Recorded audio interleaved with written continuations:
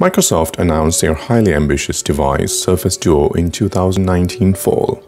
It was also the beginning of a great collaboration between Google and Microsoft when Microsoft decided to embrace Android for their mobile platform. Over the last 10 months, Surface Duo was in many different leaks and promotional materials, but at the same time, this kept the tech community guessing on how Microsoft's hardware and Google's software integration will look like. It definitely requires much more optimization to a lot of the applications that can support dual display form factor. This is the only device with dual display that can be used side by side with the help of a hinge system. Considering the design, the app support going to be very crucial for the success of this device. So here is my impressions. The engineering team have done something great with the thinnest frame you will see on any dual display, at least for now. When it's folded at 9.6 mm, it's thinner than any foldable in the market. The build is solid. Glass on both back panels. A hinge system that can hold the screen steady at any angle and potentially address a lot of use cases that may not be in the mind of most of the people who might get the device. We have to hand it to Microsoft for coming up with the design. The hinge is one cool thing, solid and fluid at the same time. It folds all the way around, so you can use Duo as a phone with a single screen. But in the same breath, I'll have to say the rest of the hardware is largely outdated and underwhelming. This is the first low point of this device that cost you $1,500 to own. At 6 GB RAM for a dual display productivity machine, this device scores very low on the availability of RAM compared to many flagship devices in the market, which cost less than the Duo. We will have to see how it really performs. The device is very unique and also very much a futuristic concept. It will eventually change the way you will interact with your phone. It has the design of a book, very apt for reading or annotating documents and very good for reading books. Depending on your preference, it also opens to the concept of a do not disturb mode. When you close the display, then you are not disturbed by the notification from your personal or professional accounts when your attention is needed elsewhere, unlike those open display devices. Of course, when the notification sound is active, you will know when there is something coming for you. I've been using Surface Duo for the last few weeks and let me share my experience here.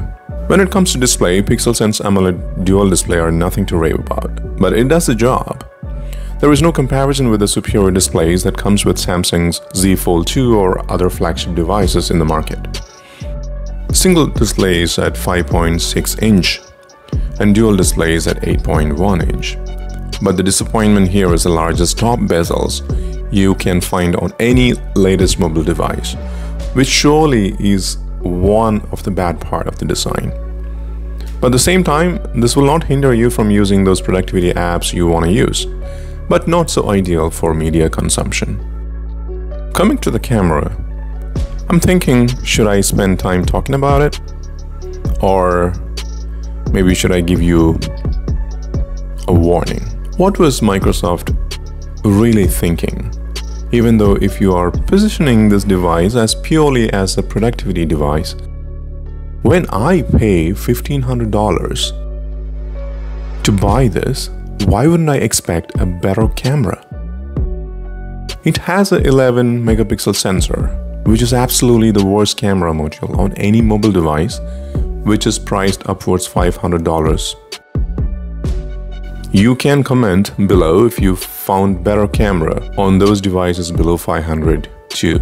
I'm sure you can find many such devices with amazing camera. I've captured a few pictures. Definitely I was disappointed. You can decide it for yourself. But one thing is for sure, I will never use Surface Duo for its camera. You can use its camera for its video conferencing capability, but not to take pictures of any kind. It has a Snapdragon 855 from Qualcomm without 5G support. Anyway, 5G support is not something that we would look for, at least for the next couple of years, until it becomes really mainstream. It's almost a year-and-a-half old processor. It's old. In technology terms, it's almost a light year old. But you can use most of the apps Microsoft wants you to use. The processor does its job without any struggle. Just don't bring in some overly graphic games to play. Don't even think about it. 6 GB RAM is surely less than what it's being offered by other flagship phone at a lower price tag. But it doesn't really give you any trouble in loading or reloading your apps. Of course, this is not a device for gaming, so don't even think about it. I have faced no problems to use the apps of Microsoft's and Google's YouTube or Maps for that matter. It has a small 3577 mAh battery. Yeah, well optimized to last for a whole workday. No problem there. You can be confident for it to last a day without searching for a power socket. One question. Why is there such a stunning diversity of life? One answer. Evolution. The biggest bet of Surface Duo is that Microsoft positioned this as a productivity device. I think that's what it will become eventually when people really start using it. Duo would be more useful for professionals than the regular consumers looking for entertainment and social media consumptions. Overall, the software is buggy. A lot of hits and misses when you tap and swipe. Many times you end up getting frustrated when your tap won't result in action that you are expecting. Some apps may close abruptly. Some of them won't render properly. Even the Android experience is very difficult to really experience it. Though Microsoft has pushed some recent updates that have addressed some of those issues, but still many more issues persist. Not a great user experience for a flagship or whatever you want to call it. So productivity is Duo's best theme here.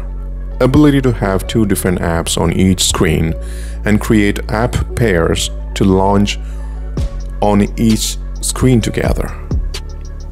Move content from one app to another. All of these work so well.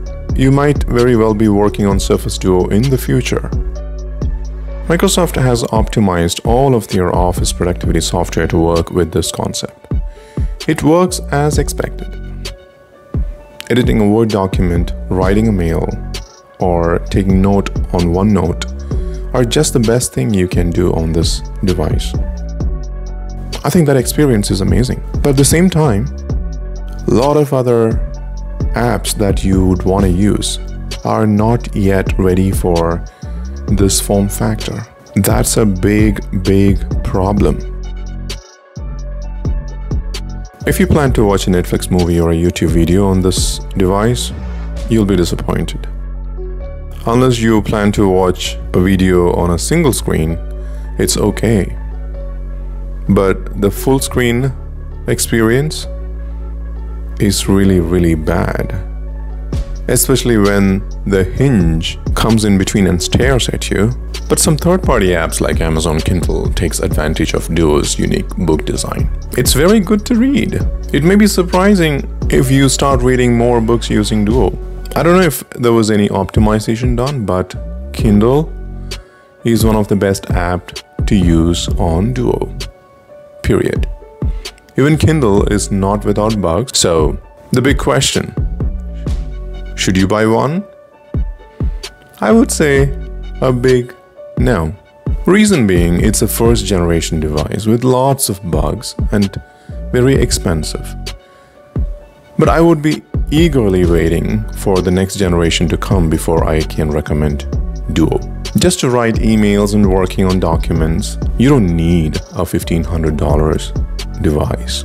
Then to watch video and capture pictures, there are many great phones at cheaper price offering great experience. If you want to feel the device, go to a nearby Best Buy to experience the hardware and software, how this device have amalgamated Microsoft's hardware and Google's software. Gamers won't be able to run their favorite games. No NFC here, no wireless charging, no dust or water resistance, no headphone jack. I know it's not a thing anymore. There are more misses than hits on this one, but it's one of the exciting product of the year. At the same time, like every other Microsoft product, with a more improved software and dual screen app support, Duo will be one to own a couple of years down the line. But of course, I'll be waiting for the next generation. Until then, let's keep the wallet close, right? Thanks for watching. Until the next video, take care.